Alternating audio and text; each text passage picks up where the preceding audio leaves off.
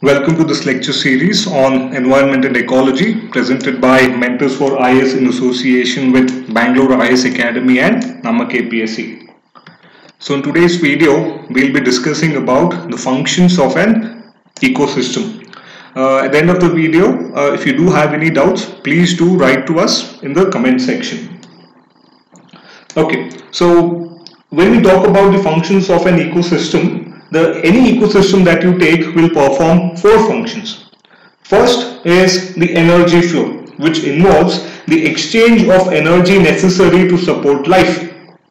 The second function of an ecosystem is nutrient cycling, which involves cycling of various nutrients between biotic and abiotic components.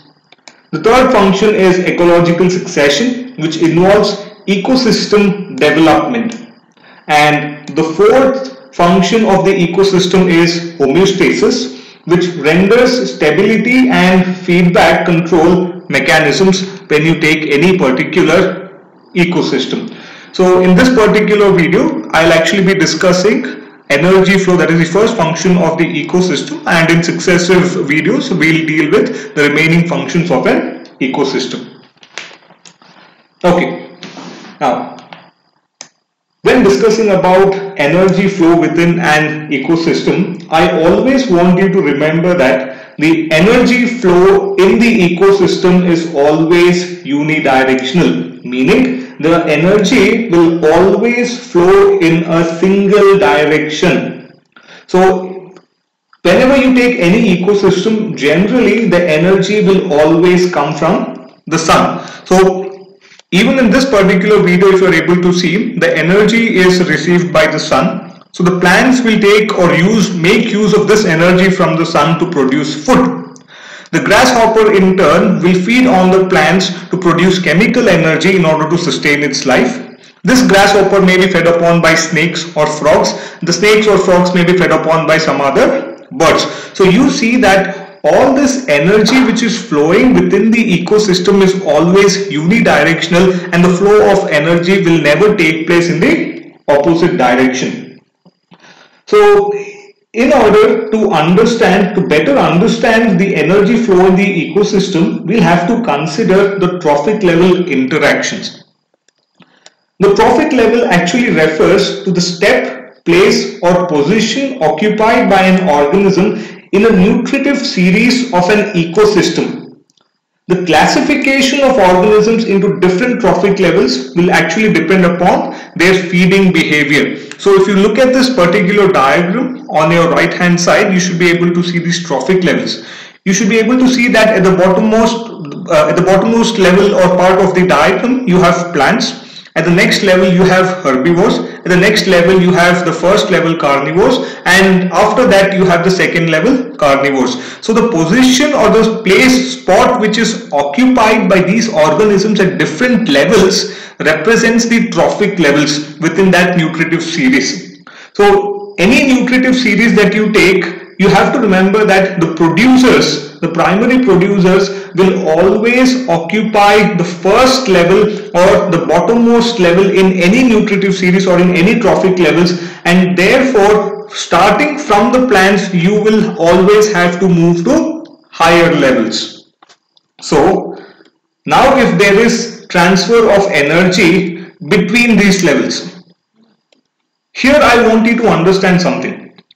The laws of thermodynamics actually says that whenever you have transfer of energy from one system to another system, the process of transfer of this energy is never 100% efficient, and there is always loss of energy, usually in terms of heat. Therefore, as you move from one trophic level to another, that is from primary producers to herbivores to carnivores, there is always loss of energy, and the amount of energy which is available at a higher level is always reduced. This was actually given by this concept itself is actually known as the 10% law, because generally only about 10% of the total energy from one trophic level is passed to the next, as the remainder is actually used in metabolic process. Therefore, it is known as the 10% law by Raymond Lindman. Say for example, you consider this particular video, this image on your right hand side. For example, you do have plants or trees which use the energy received from the sun to produce food. Now, the earth would receive a lot of energy from the sun, but obviously not all that energy would be used. Maybe a lot of energy is reflected back into outer space. A lot of energy may even be wasted.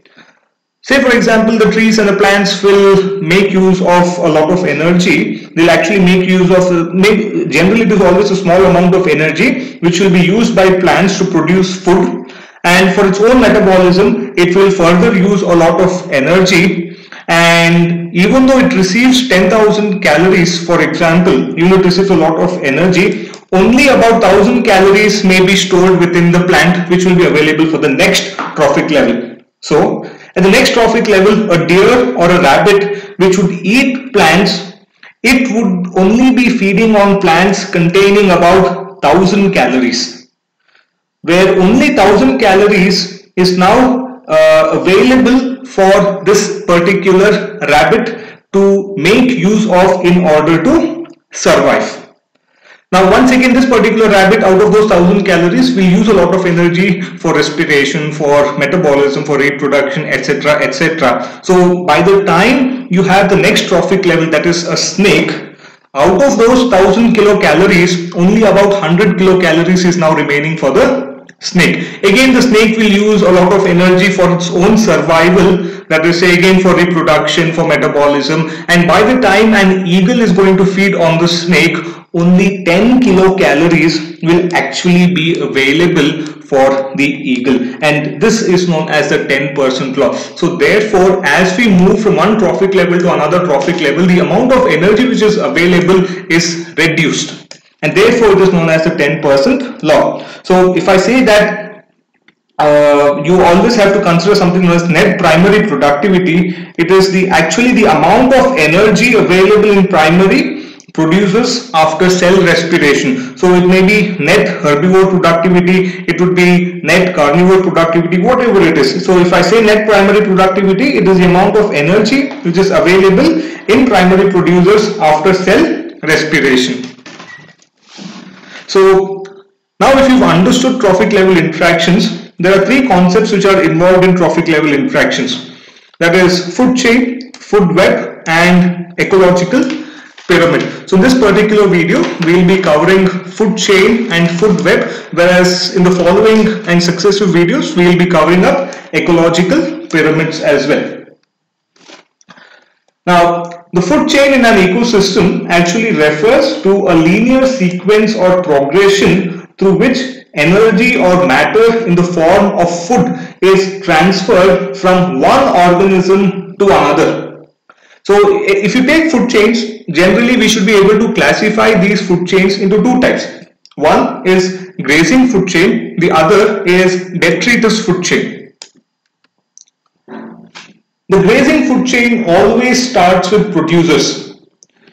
So if you look at this particular plant over here, if you look at this particular image over here, this food chain is always starting with plants. Once again, the plant is being eaten by the grasshopper by mice, by a rat by a snake by an eagle. And finally, when the eagle dies, its body is decomposed and the nutrients which are made available will once again be used by the plants. But again, you should be able to see that the direction in which the energy flows is always single, it is always unidirectional.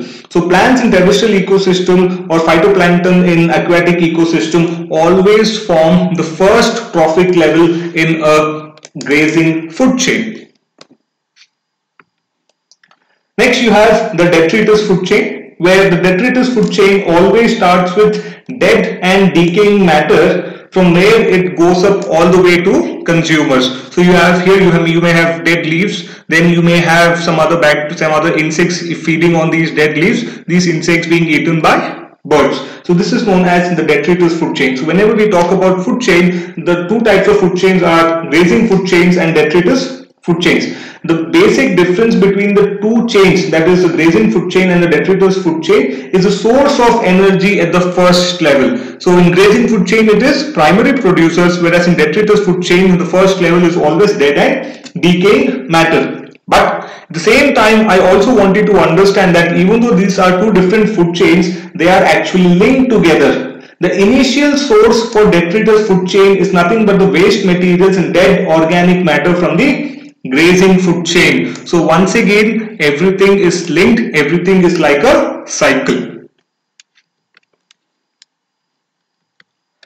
So this covers up your food chain.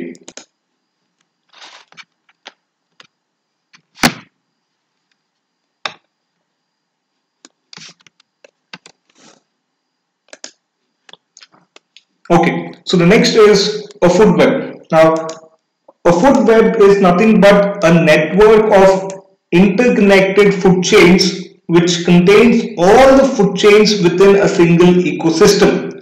It actually gives a graphical representation of what eats what within the ecosystem and the dynamics of energy transfer within the ecosystem. So you must be able to see it here. You have a food chain. Now under this particular diagram, you should be able to see three different food chains. But when you integrate the three different food chains, that is when you get a food web. So when you take any ecosystem, you don't have food chains. Rather, you have a very complex network of all the food chains, which is referred to as food web.